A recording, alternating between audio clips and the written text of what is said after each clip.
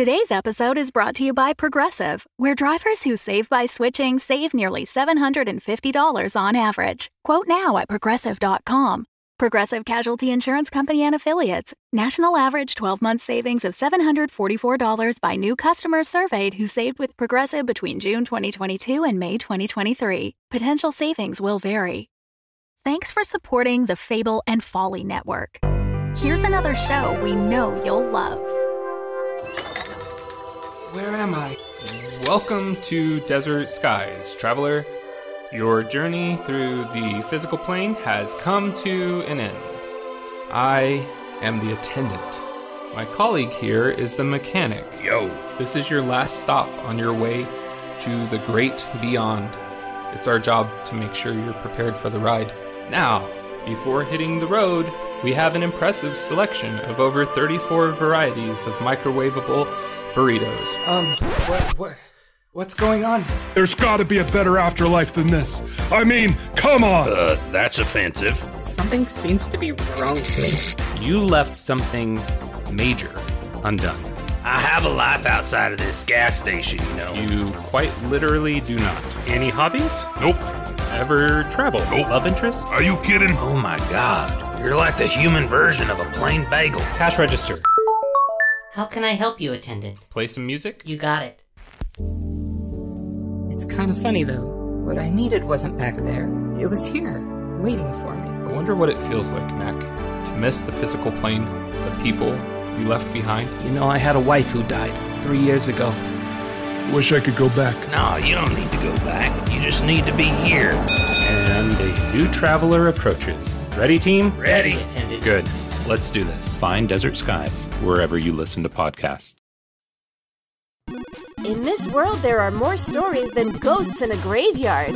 Some are spooky, some are metaphorical, some rattle chains and play bongos, but all are worth busting. So, open up your unfinished business wide and listen. Welcome to BRUSHTOWN Stories, Episode 7, from the Diary of Bernard Glouch, The Land of the Dead. From the Diary of Bernard Glouch, World Traveler. Chapman Heath and I were in the very outskirts of the Ottoman Empire. We had gone through to the Anaza Sheikhdom, which we had arrived in via boat.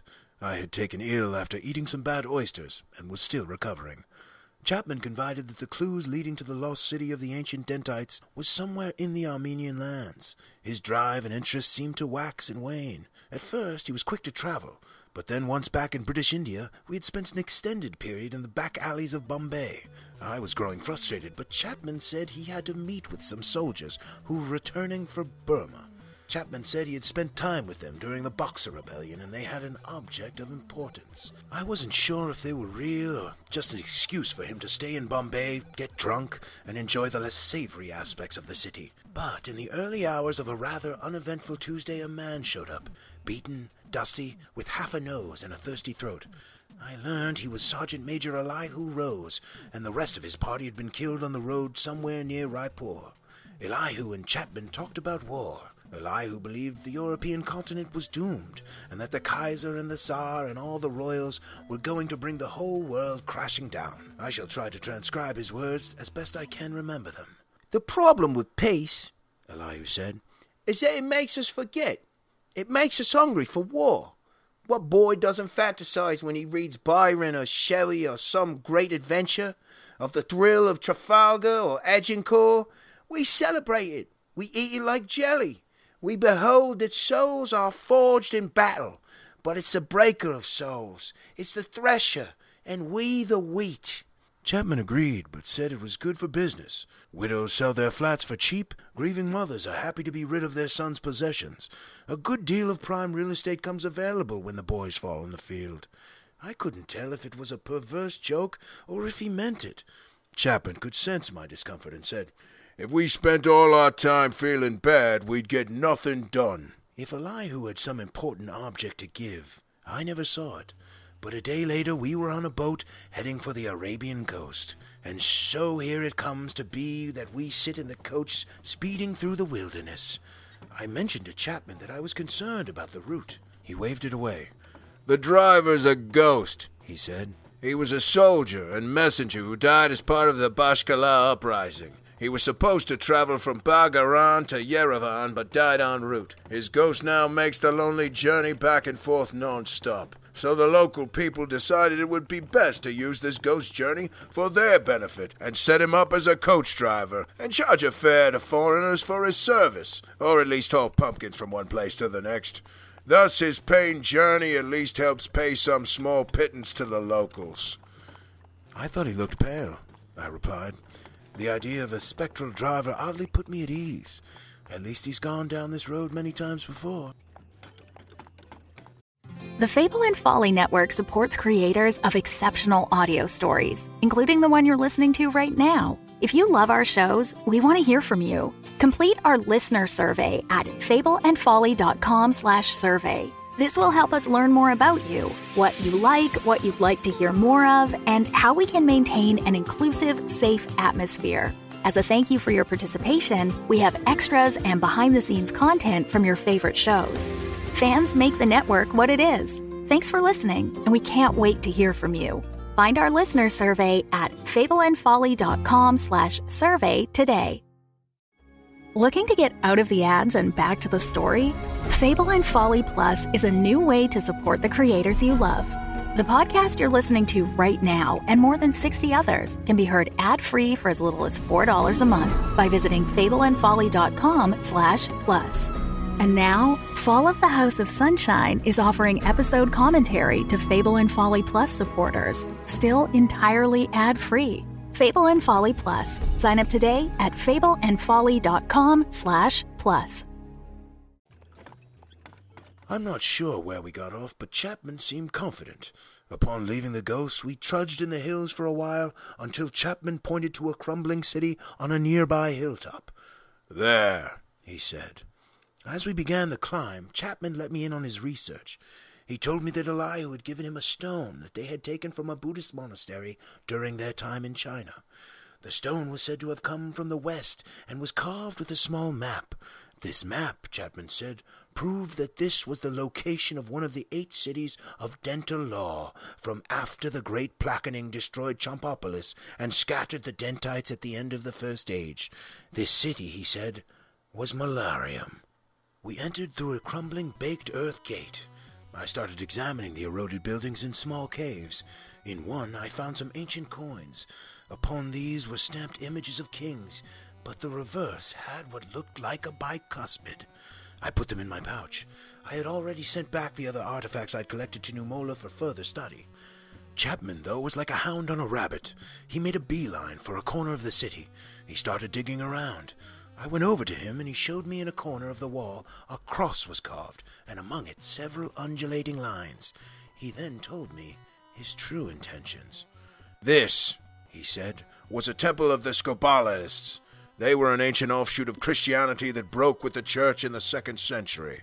They worshipped the Ark of the Expulsion. In this Ark was truly the greatest treasure of the world. In the garden, Adam and Eve were pure and untouched by the troubles of man.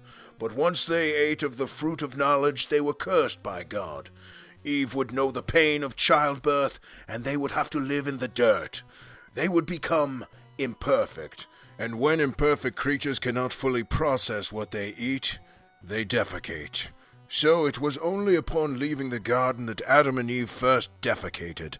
But in this first defecation was the remains of the tree of knowledge, and in it the seeds of that tree which they had consumed. It was said that this first feces had magical properties, healing powers, because it still contained the remnants of Eden. In fact, the sins of the flood were caused over various factions fighting over this feces. God hoped that the flood would wipe the memories and the feces itself from the earth. But after the flood, a dung beetle rolled the feces to Noah's son Ham, who upon seeing it was struck by a vision of the serpent. The serpent told him to hide this from his brothers, and he did so. And so in secret the feces was passed down from the descendants of Ham and taken to the far reaches of the east. Eventually it was forgot and kept with other possessions in a storehouse of a desert king. until in a dream the king of the desert had a dream in which Jesus appeared to him and told him to build a box for the feces and to become a wanderer and renounce his kingdom. In the storehouse the king found the feces and prostrated himself before it and took it into his arms. The king built the Ark of the Expulsion to house the feces and left his kingdom to never return. He founded a small sect of Christians called the Scabalaists. They had power and say in the early church, but their obsession with the feces eventually caused a rift that could not be repaired. They were ridiculed and hunted down. It was only a small enclave of pagan tooth worshippers who gave them shelter. "The Dentites," I breathed. "Yes," Chapman said. "There it was that their worlds commingled and the first Dentites learned of Christianity and how God and Ur-Tooth are linked in the holy Dentine of the universe. They gave them safe harbor and let them build a temple. This temple!" "That's amazing," I said. "So you want to collect some stones from the temple, or—" "Much more than that," Chapman replied. "The seeds of the tree of knowledge are strong. They are waiting, hibernating in that feces throughout time. If we retrieve them, we can plant them and grow Eden anew. We can grow and feast upon the tree of knowledge and gain the wisdom of all things." "But," I stammered, "that's impossible." "No," he replied. "It's our destiny. And I believe the Ark of Expulsion is right here in this temple." And with that, he began to dig. And soon enough, there was the sound of a shovel hitting hard stone. BRUSHTOWN Stories is a Roy Gold production. It was written by Jonathan Goldberg with music by David Ariglieri. Bernard Glouch is James Kennedy. Find out more about the show and cast at podmusical.com. Find out more about your artistic side by writing some poetry. It's really not as hard as you think. Just take a deep breath and then let your soul release the dreams it's been cooking, allowing it to touch the nerve that runs between you and the strings of the cosmos. Or maybe some limericks about cats. Whatever, we're not picky. Inspiration comes in all forms and can strike at any time. So remember to bring your moleskin. Thanks for listening, and have a suntabulous bicuspid of a day. The Fable and Folly Network, where fiction producers flourish.